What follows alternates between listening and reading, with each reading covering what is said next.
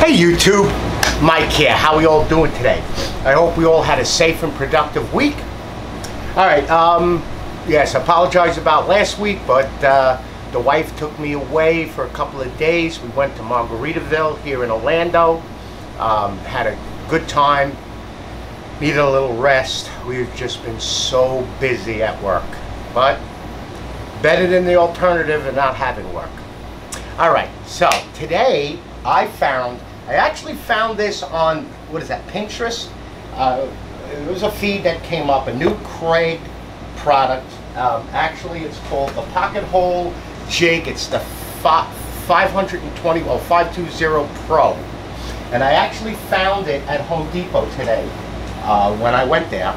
And basically, it is a glorified, portable pocket hole jig. You know, like that little small one that has the 3 holes in it, you know, like this plate, and then you would clamp it down and you take your drill and your bit and you drill through. Well, this thing is pretty cool. I watched some videos and I decided to buy it. It's $99, and basically it comes with this tool, which actually revolves 8 different ways, the handle. Then you pump it to lock it, you release the lever here to open it, and then this is a lock that will lock this so that it doesn't move if you accidentally hit this while you're working on it. It has the 3 hole positions just like all of the other jigs, and then on the side here it's got 2 gray, so you got one here and one here, and you squeeze it and you move. It's a little stiff right now. So here's, say, 1.5 inches, you know, 2x4. Then you go down to the middle one and you pull it so it locks in, and now you're at 3/4, then you have 1/2 inch. This could be used this way or this way. And as you can see, I've been playing with it.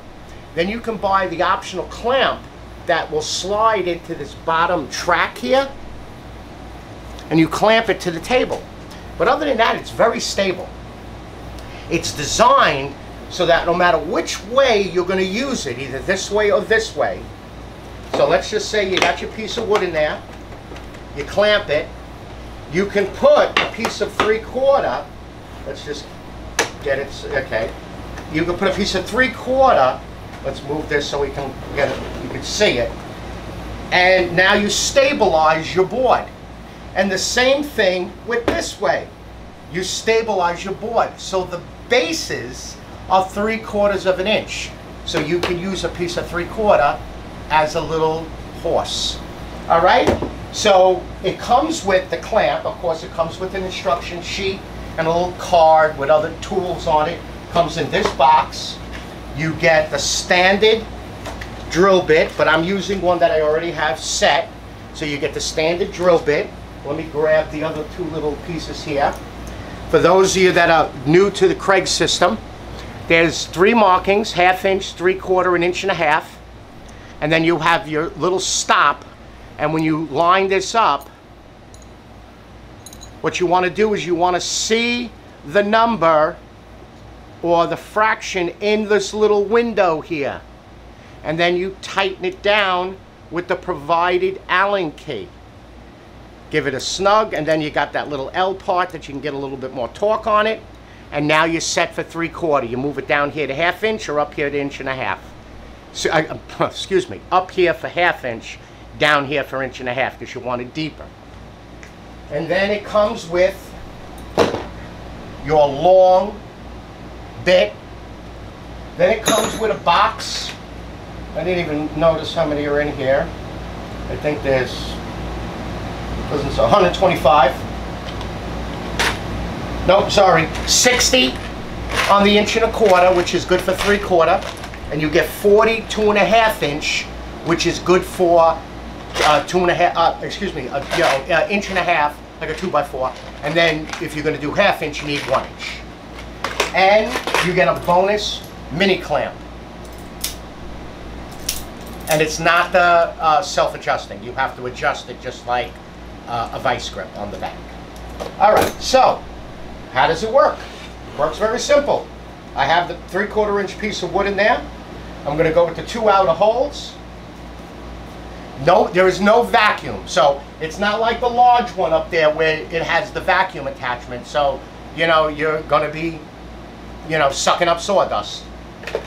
But, you know, for something portable, you're going to go to your mother's house, your girlfriend's house, your cousin's house, and you're going to fix something, or you're going to do some pocket holes in a project. Perfect thing to bring with you. It'll fit right in your toolbox. It'll fit right in your toolbox. So, I got to hold it because, like, you know, so it's not clamped down, but nice, right in, one hole.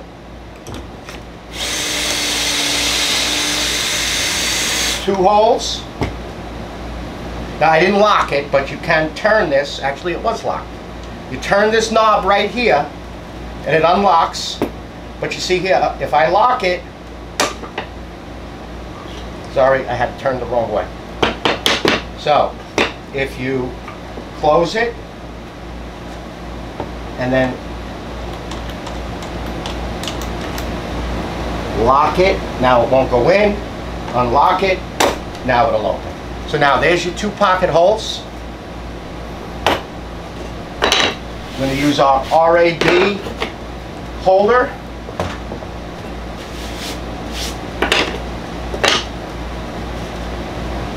Grab 2" 1/4 screws. Use the ones that come with it.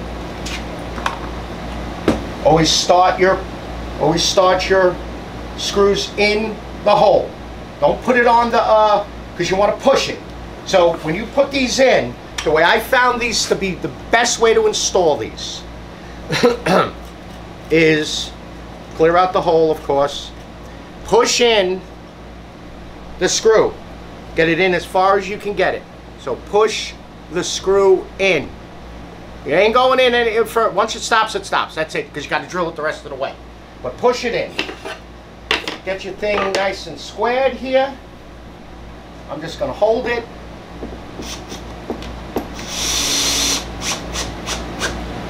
There's one. Now, on a new screw, you got to give it a little wiggle. It does lock in there. And there you go. There's your pocket hole. Smooth, besides the little smooth as could be. That's it. There's your pocket hole. It's a little portable. Now if I wanted to do another one, say, on this side, put that in, get my piece of wood in there. Always put the piece of wood in there first. It's better to have the wood in there so that you know it's level. Then you can give it a lock so it doesn't move on you. Oh, look what I'm doing. I'm so used to the foreman. Nice and slowly, there's no rush.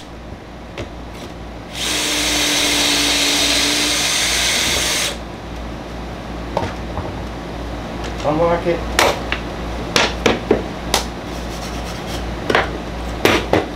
Clean that out. Remember, everything gotta be nice and flat. Nice and flat. Because any little deviation will make this thing not go in straight. Get your screws in there. And if you got 6 screws, put 6 screws in. It's the best way. Put them in. Then, remember, these things you don't have to go super, watch the joint. If you glue it, watch the joint. You'll see it squeeze right in. The glue will squeeze right out. That's it. There you go. There's your pocket hole. Now, you want to take them out, reverse your drill. You know, I know a lot of guys are like, pocket holes, it's not real carpentry, baloney. These things, I tested one. I pocket hole 2 boards together, put it on a piece of brick, and drove my truck on it, and the pocket hole didn't break. The wood broke. Once this thing is glued in and screwed in, and you fill these with those wood plugs, it ain't coming out. And see, that's it. 2 nice little holes. There we go. Well, 4 holes because I messed around with it before. So that's it, $99, and you're doing pocket holes up the yin yang. I ain't gonna trip on that. All right, so let's get our little RA bit. I love these things. Love them. All right. What else did we get here? All right, here's a tool I did a review on like 2 years ago. And I've never, actually I did an unboxing, and I never did a review on it. This thing, this ratchet right here, all right, it is the 2457-20 M12 ratchet, all right? You turn, it's got battery indicator. It'll take both small battery and large battery. I actually have a 3.0 XC battery in here.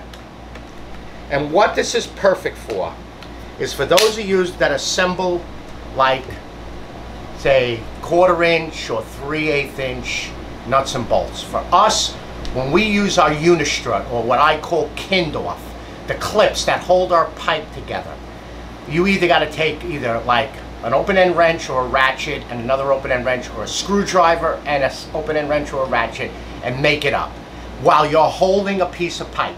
Now, if it's 1/2 and 3/4 pipe, it's not a lot of weight, but try it on 2-inch pipe, and you got to get this thing clamped level. So you got a level on it, one guy's holding it, 2 guys are holding it, and you got to get the clamp. Once you get the clamp in, it holds. You can do chin-ups on it. It's so strong. So let's just say we have a 1/4 by 20 nut and bolt, and that's normally what I'm going to be making up between 2 clamps right there. And a lot of times I use the fiber nuts, so you're only getting them on a certain thread. And what we do is, now of course this is a Phillips, but I'm going to hold it with a pair of pliers, and we get the Phillips in there, and most of the time it'll hold, and then we just get that. It's a 7/16, and of course I got it on reverse. Got that nice little light. There we go. And with a deep socket, makes it right up, and the torque on it, it makes it up perfectly so that it clips the 2 metal together and it holds the pipe. And then if you want, say you got to take it off, it's like a gentleman, you take it off. And this thing with one of these 3.0 batteries, gotta last you days. So if you're like an electrician, a plumber like me, and it's not necessarily running gas pipe, it could be running conduit, it could be PVC you use these, or no-hub. This is perfect. It's not like it's going to break rusty bolts. You're not doing automotive, and you can. I got one in there that I use with my automotive, but this thing is phenomenal. So again, it is the 2457-20. Again, everything in the description below, and the price. This was $129.95, tool only, and highly recommended. Highly recommended tool. All right, my last little thing here. I'll show you this other stuff here. I picked up. This is Milwaukee's Packout. It's the new 48-22-8429. It's the large Packout bottom, without the wheels and without the handle. Now, if you have one, or if you're looking to purchase one, it's larger than the wheeled piece. It's the same size this way, but it's taller. And it's this exact same, locking top where you can get the pieces on, 1 large, 2 small, however you want to do it. It comes with a tray. It comes with a tray and that little piece of paper, but it's deeper. And this thing, you can get as a matter of fact, I got one.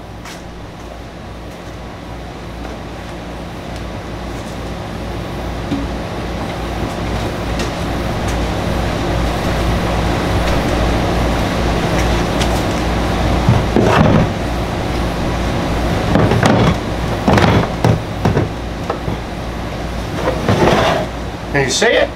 Look at that. Guess the saw's all in. That's how nice and big it is.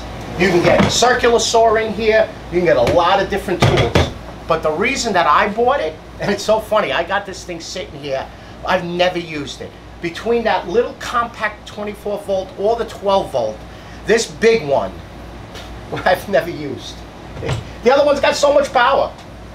The what I bought this for, now, the Home Depot finally had it. It's $99. $99 everywhere. And I ordered one from the Tool Nut when it pre-ordered it, and it came in. What I want to use these for is not for tools. I want to put my large Rinnai parts boxes in here. And I've already put 11 fairly decent sized boxes in this. So like PC boards, fan motors, burners, burner assemblies, gas valves, things called Venturis that I need to carry 2 on my truck because we changed so many of them. I want to put my parts in here and then lock it to the plate and leave it low, because then when I need it, I'll just remove the top boxes, get into this, and now it's my storage box. Because the new truck, which whenever I get a VIN number for this damn thing, I've left 2 messages already this week. When the hell I'm getting a VIN number. I just want a VIN number. Not even, you know, oh, the truck is on the assembly line. I need a VIN number so I can get the wraps made already. So I'm purchasing everything that I need. I got the measurements. I'm going to start building the bins. That's going to be a couple of next videos. I'm going to be building the bins for my Sortainer, the Sustainer 3s. I'm going to be, and the Sortainer with those little boxes. So I'm going to be building that. I'm going to build some racks, and then a couple of weeks ago I showed you the shelf system for this. But this I want to use on the floor, put some more the drawers on top of it, and then when I need to, I can just take off the top, boom. Now, no handle. It just has 2 nice side handles, and then it's got little, if you want to grab it here, there's enough girth here to grab it, but it's got the same side rails, the same locking pieces. It's got the locking feature. It has a waterproof gasket inside of it. Same latches, same everything, and the handle's locked down on the side. You can put it to another one if you wanted to. It's not just a bottom piece. It's where now, like the rolling one, that's a bottom. There's nothing underneath it. So I'm going to keep 1 roller, and I got like 4 rollers I bought because I never knew they were going to come out with this. So I bought 4 rollers, and I figured I'd use the rollers and put the parts in it. When this thing came in and it's a little bit taller, I got more real estate in here, and real estate inside of a smaller truck is importante. So that's that. And I might as well show you. I picked up some more Weira stuff. I picked up a couple more Weira things. I got this 8 Torx, and it's the long Torx bits. I love these tools. And it's the long 1/4 inch Torx I need. Okay, so it's 5 inches. They give it a millimeter, but it's 5 inches. Comes in a nice carry case. So it's got point.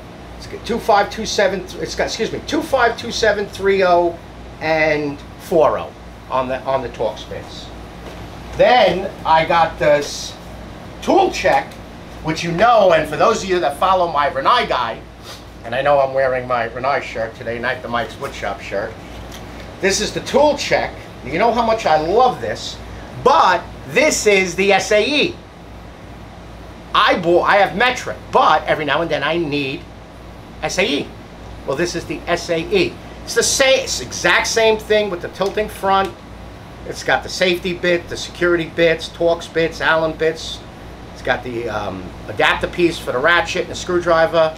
But this one comes with 3/16 quarter, 5/16, 11/32, 3/8, 7/16, and 1/2 inch. And it's the SAE. And then I got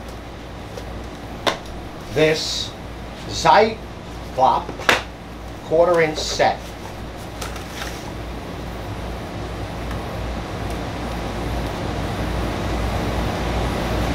I love this ratchet. This ratchet is probably the best ratchet I've ever used. So it has the push. So right now, you see, I can't release. It's got the push and release.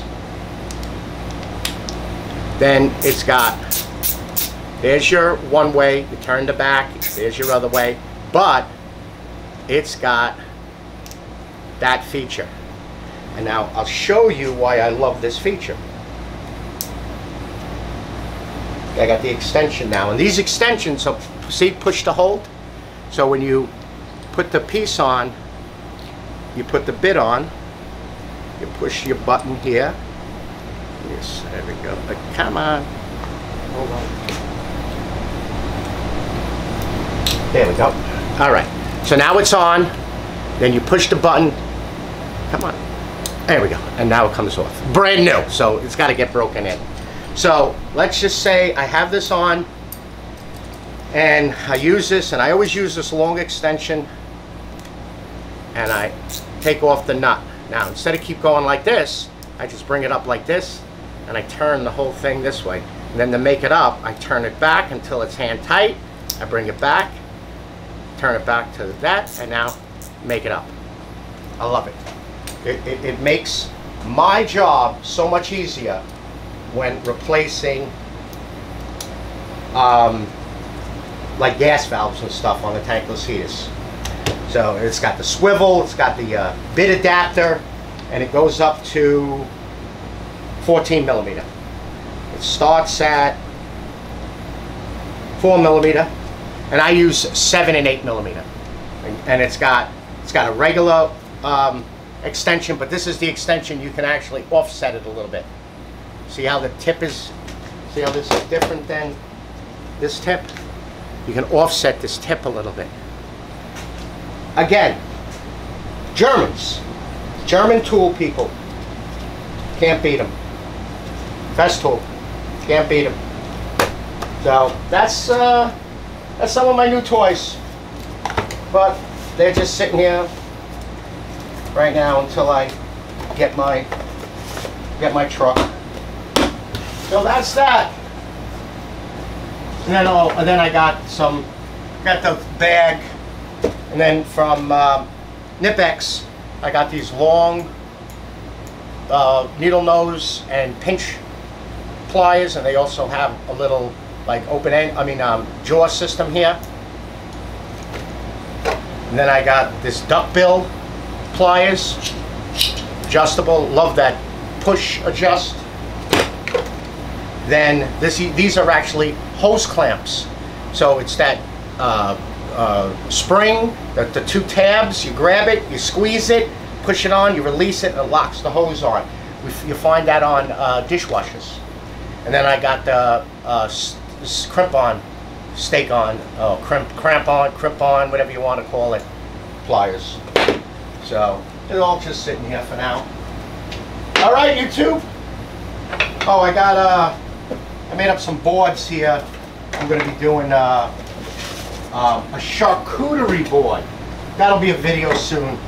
So I cut up some different boards, and I'm trying to lay it out right now here to see what I like as far as that charcuterie board. It's a glorified cutting board. Actually, you don't cut on it. You put cheeses and meats and fruits and stuff like that, and they like making it for parties, so that's how I make one. All right, YouTube. Everything will be in the description below. Model numbers, pricing. My email will be below. You got a question, you want a Mike's Woodshop sticker, just send me an email or with your info, and I'll send it to you. All right, YouTube. I hope you enjoyed the video. And I think, yeah, the next video we're going to start building some of the bins. I want to get them built, and I want to get them painted, and I want to get them stored so that I have them, once the truck comes in, I can get them assembled in there. And that'll be a whole video on the truck, like my other big one. All right, YouTube, you all be safe out there, and you have a pleasant weekend and week. Bye-bye now.